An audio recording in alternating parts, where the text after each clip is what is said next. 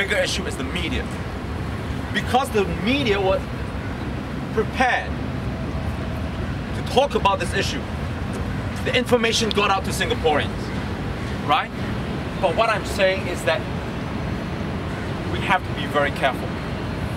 Don't let the media use us again just to focus on the NKF, because the matter is not just the NKF. We issued a statement a few days ago saying that the NKF is really a chip of the old block, like father, like son, right? The father, all right, is a system that we have here in Singapore, the GIC, if you want to be more precise. And if you do a comparison between the two, you will see the similarity. We posted up, some internet person has done this comparison between the two, the PAP and the NKF. Somebody sent it to us. I thought it was very well thought through. We posted it. A few things that it mentioned, right? You have these huge reserves going on. And then the leaders of these organizations say we have to be paid so much money because we are so good. And then they don't account for all their funds, how they use them. Right? Let me give you a few examples. A few years ago, I remember reading, and I had written about this in my book. This guy was an associate professor at NUS. Whether he's still there or not, opposition leaders or partisan groups, all right, he said, there is no transparency, and he is referring to the GIC. There is no transparency or public accountability concerning. Don't give the public a precise accounting of how it uses public money. This is the situation that we're in. And I'm not talking about GIC, CPF, where you voluntarily contribute, donate the money. This is your wages, your savings that you're going to have to depend on when you retire. Many Singaporeans still don't know this. But our CPF is in crisis, whether you like it or not. Most Singaporeans, when you retire in about 5 years' time, will not have enough CPF to tide you through 20 years of retirement. And then you ask the government, where is the money? Where is the money that the CPF funds go into the GIC, that the GIC then uses for investments abroad? We don't make that public. And it's your money. So I'm trying to draw this matter and look at it from the perspective of what's happening right now with the NKF. If the people, if you, right now listening to this, are so outraged by the matter at NKF, you must be having nightmares about what's happening to your CPF fund. And I can tell you that if anything were to happen to our reserves, believe me, don't have this dream that somehow, okay, we'll make enough hue and cry at that time and then we'll be able to recover the money. Once it's gone, believe me, ladies and gentlemen, you're not going to see it again. That is why we have been saying, the Singapore Democratic Party has been saying, we hear your problems about the CPF, we hear your problems about jobs, we hear your problems about the foreign talent taking away your job, the high cost of living, the stress that you're going through. But let me tell you one thing, without any kind of your fundamental freedoms of speech, association, assembly, you can never, believe me, you can never hold this government accountable. You can never then bring this government to the negotiation table and say, look, this is a problem. We need to sort this out. Anywhere else. And let's not go too far. Let's even talk about even Malaysia. You'll find that people will be gathering outside NKF office and demanding a full account. You're not going to get it here.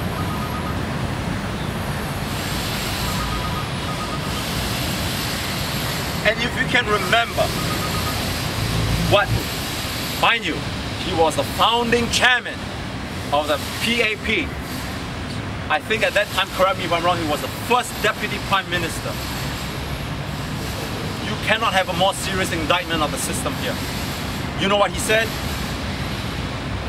He said, "I don't believe the statistics put up by the government.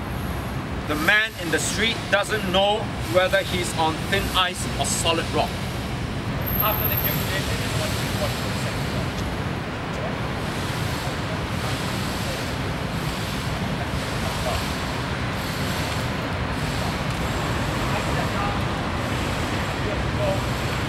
And I did some research and wrote this book.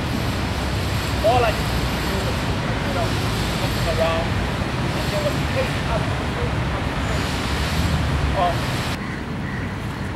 Hardly Bank in Indonesia was having a lot of problems, correct? Do you know what happened after that? Just for your information, Hardly Bank at that time was a private bank, okay? It had loan exposures in Malaysia, Indonesia, Thailand, South Korea amounting to what? $1.16 billion. Billion. Okay? What happened? Capital Bank came in. Members of this country, that when we have these funds in public, that we have the absolute right to demand from the government that they tell us, after all the angst, after all the cursing at those officials, at the end, what does it boil down to? Nothing. Right?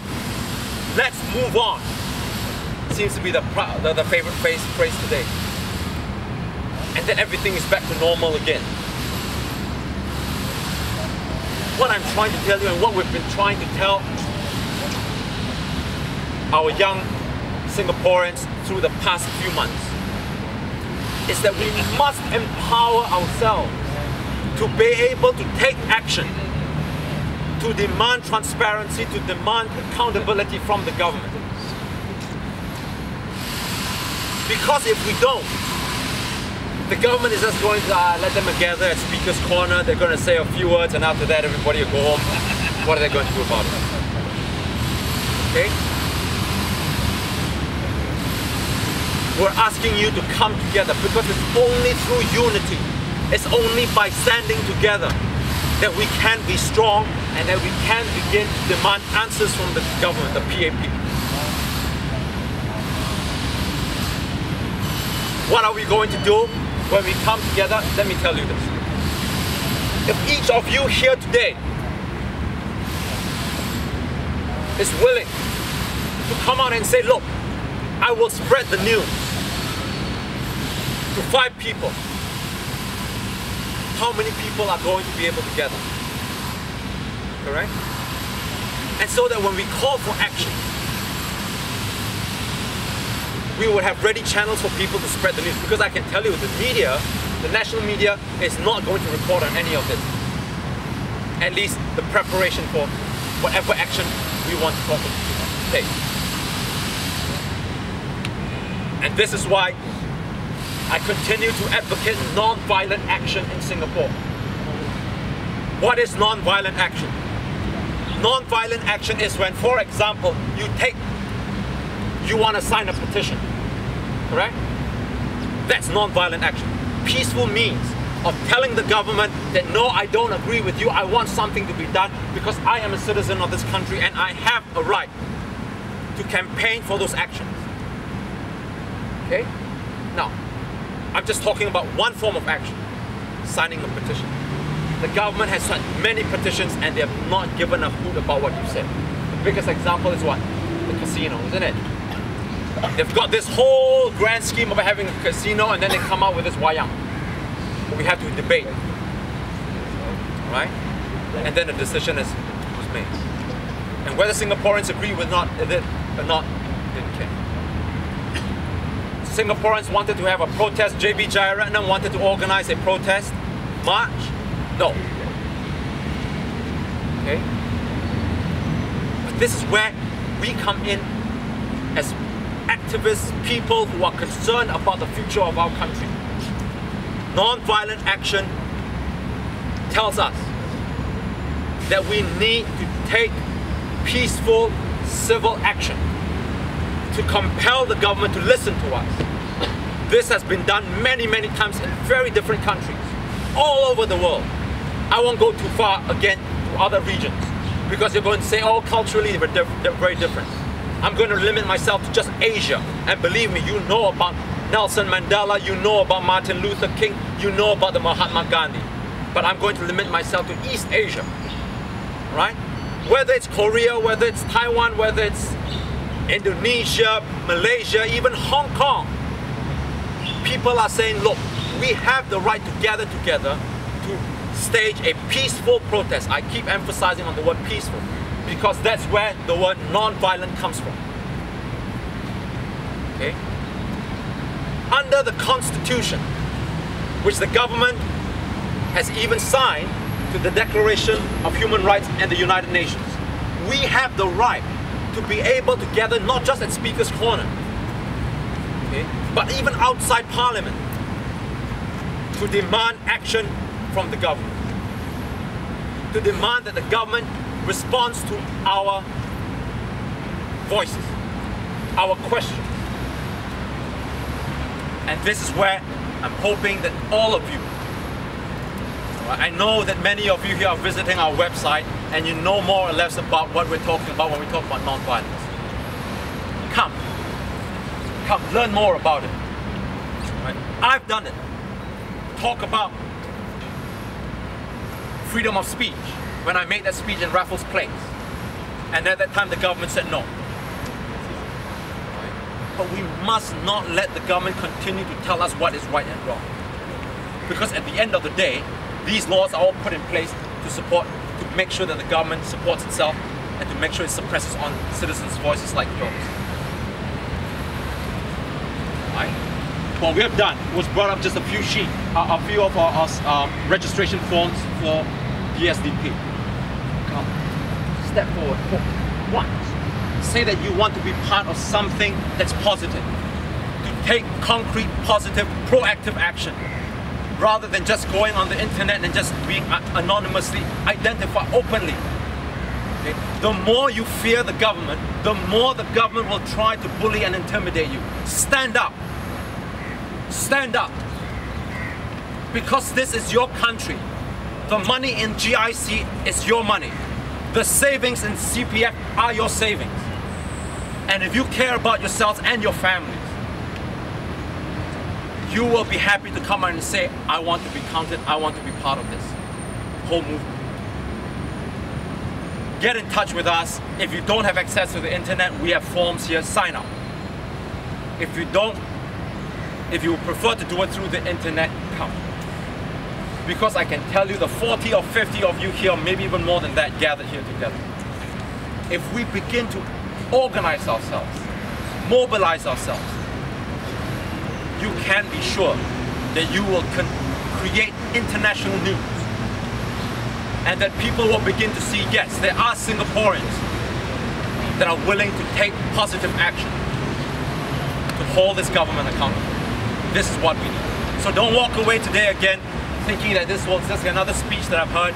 Come, make your commitment. We will be in touch with you. Leave with us your contact so that when we call and on a bigger picture with the GIC, CPF, so on and so forth, demanding transparency and accountability from the government.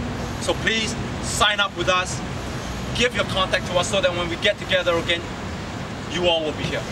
All right, thank you very much. Thank you all for your attention.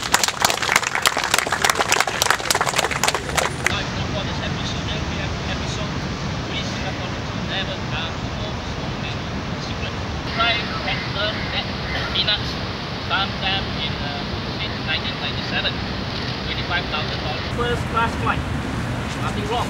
Back on that, if you have seen the person ticket, it's for the person to explain to clarify and say, hey, I have this entitlement from the boss. What's so wrong? Is it true? But why? Because Mr. Durai and the NKF pressing has got power. And that power, because why?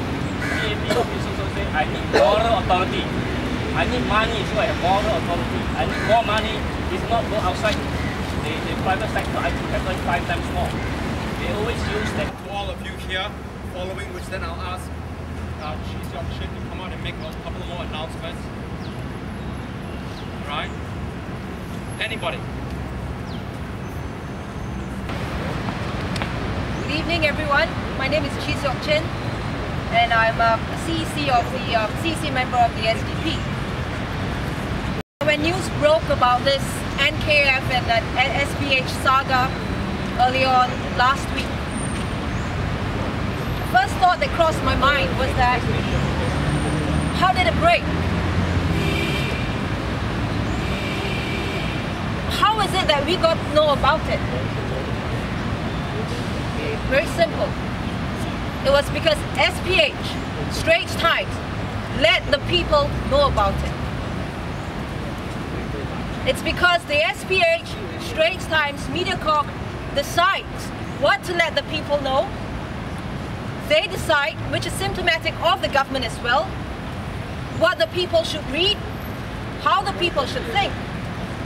They also decide what you should do with your CPF money. They decide where we can gather to talk.